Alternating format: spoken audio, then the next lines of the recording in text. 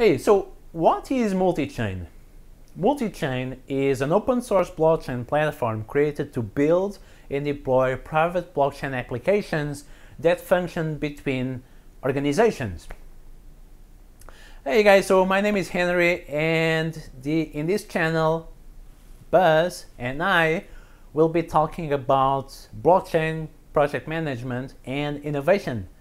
These are our passions. So if you like, thumbs up. Now back to MultiChain.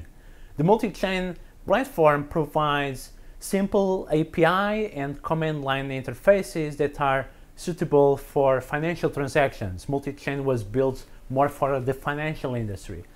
MultiChain is built with a comprehensive set of features that includes permission management for identity and access management and for membership management, data streams, and a simple per chain configuration, so you can tailor-make things. These high-end features help enterprise applications in terms of scalability, confidentiality, integration, and compliance. MultiChain can be used for regulated industries. As a lightweight private network, it is easy to deploy and maintain with developer-friendly and flexible tools.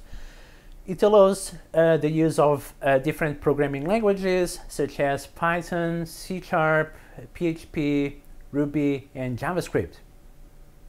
On the network native tokens, they refer to assets that can be created and transferred between stakeholders. You can transfer assets within the MultiChain blockchain.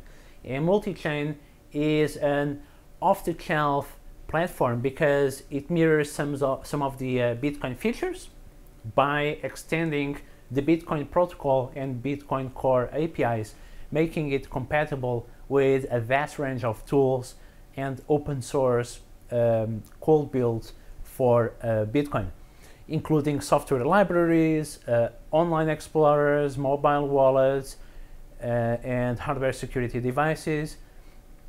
Nodes on the network can only require the connectivity and there is no need for this proof of work, which means that all the participating systems that install the software are connected to form the MultiChain network from within the organizations or between different organizations sharing the same databases and transactions. So it's a permissioned blockchain where nodes don't need proof of work. They can just connect between each other and work in a permissionless way.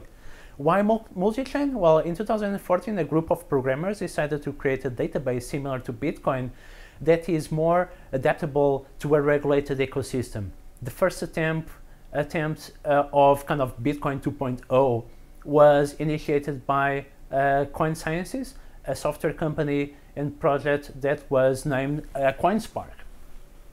After CoinSpark project failed, Coin Sciences decided to create MultiChain as a permissionless blockchain. The creation of MultiChain was enhanced, was kind of to enhance the blockchain technology, solving the Bitcoin challenges, which are scalability and this kind of bloating problem that is not good for enterprises. MultiChain solves the related problems of mining costs, eliminates the risk of associated to like openness through integrated management of user permissions, and by providing the privacy controls required for an enterprise blockchain.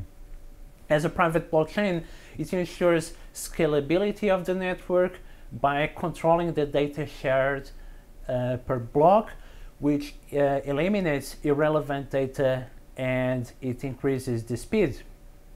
It also offers organizations the much needed privacy of that project needs, as the data and transactions are only visible for the chosen participants.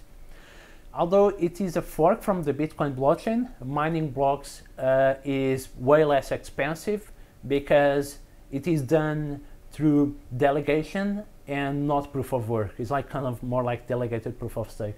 Therefore, it is more environmentally friendly and it doesn't consume the same energy that Bitcoin is consuming.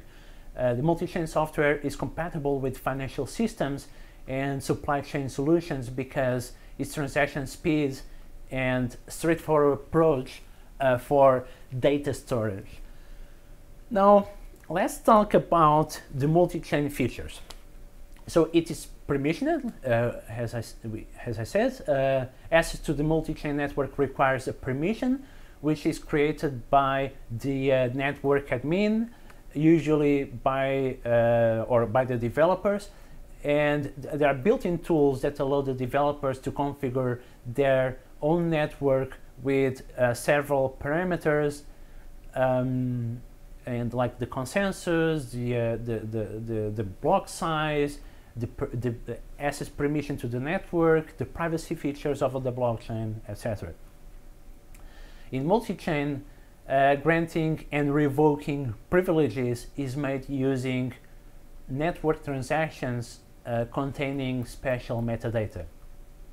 The miners of the first Genesis block automatically receive all the privileges, including admin rights, to manage the other users' privileges. The first admin can assign mining roles to any stakeholder in the network and transfer ownership of assets and share database or stream any other node on the network. Then we have the stream. This is a private shared database on the network. Streams are used for general data retrieval, timestamping, and archiving. That is, a regulated stream can store and retrieve data on the blockchain.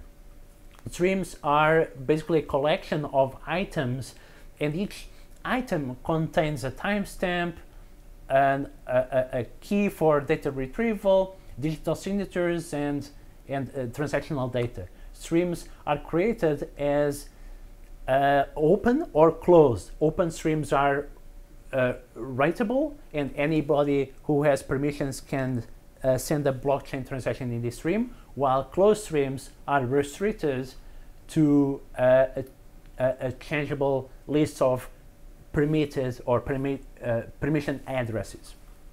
Then you have assets. Assets on the multi-chain refer to tokens. Multi-chain allows the creation and tracking of native assets at the blockchain network level. It has built-in blockchain tokens, both the native currency of that chain, and which can also be used to pay transaction fees, and additional assets issued on the top of the blockchain. Every multi-chain node tracks and verifies the number of assets and all the transactions.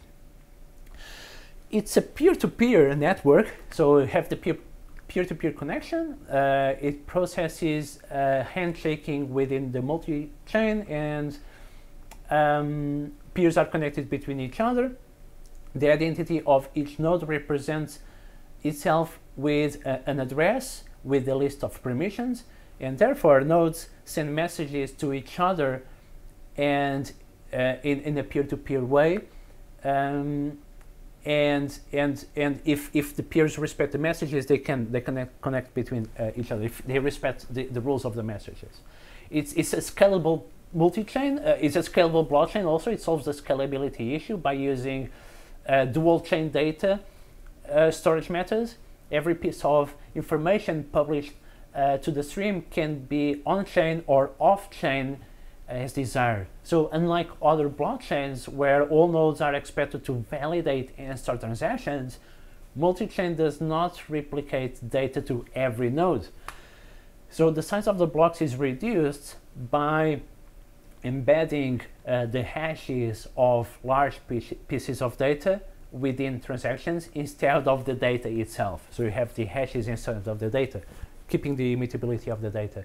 The decryption layer for each piece of data is only shared with the participants who are meant to see it. In the multi-chain, you can have up to 2,000 transactions per second, which is quite good. Then you have the mining. Mining is executed by a group of admins on the network and use distributed consensus between identified block validators. This avoids the minority monopoly on the chain, and only a set of identified entities are able to be block validators or miners. Unlike Bitcoin mining process, where nodes are required to solve a mathematical puzzle, here any permitted node may generate a new block waiting for a random timeout, like something similar to proof of elapsed time. And in MultiChain implements this scheme using a parameter called mining diversity, which is constrained by zeros and ones, but it's a mechanism that I'm not going to discuss now. Transaction fees and block rewards are zero by default. Therefore, miners usually don't need compensation to provide their work, because there is a different incentive, a different mechanism incentive, because this is supposed to be a private network where the participants are supposed to have an incentive, which is like to connect between each other and do business between each other, to connect in a business network. So what? MultiChain Enterprise has been advancing the blockchain technology for enterprise use with scalability, high transaction speeds, and supporting multiple blockchains that can connect and interact between each other, and peers can connect between each other in a permissioned way. It can be summarized that indeed permissioned blockchains are useful in the regulated financial industry, and companies like banks and insurance companies are already using multi-chain blockchain. Especially, if I'm not wrong, in India it's quite popular. Although setting up a private blockchain is quite expensive, especially at the early stage, and with multi-chain you have to configure every node first before having a transaction.